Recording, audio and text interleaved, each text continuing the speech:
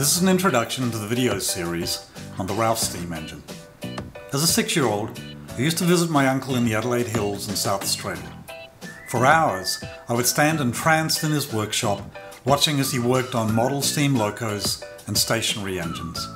His modest workshop under the house included a small benchtop lathe and a drill press, but he often complained about the lack of a milling machine. Not that I knew what a mill was back then.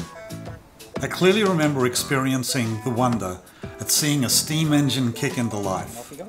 In those days, a metho burner under the boiler was the common way of producing steam.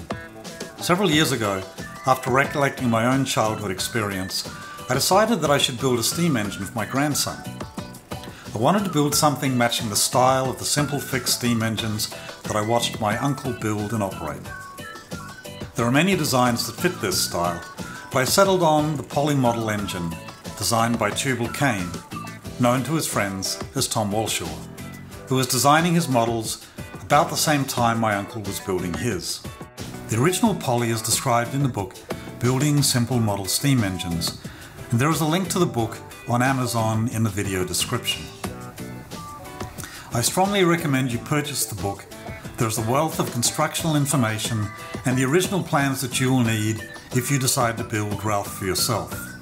However, using the book is a little annoying as information is scattered throughout the description and the drawings and measurements need some reinterpretation for practical machinist operations. Much of this is because milling machines for amateurs were not widely available at the time, and Tubal Cain specified a lot of hand operations and finishing.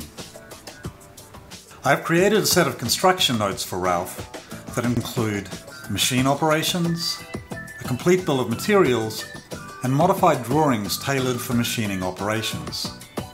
The Ralph construction notes are available for free on the Eclectic Builds website. They include substitutions for the original poly screw threads, many of which are difficult to obtain in the US, and some design changes to suit my own tastes. The construction notes assume that you have bought Tubal Cain's book, but the additional information will improve your chances of a successful build. As you can see from the pictures my daughter took, my grandson was just as captivated by his first steam engine as I was many years ago. Hopefully it will bring you the same delight. Please like and subscribe to see how Ralph comes to life.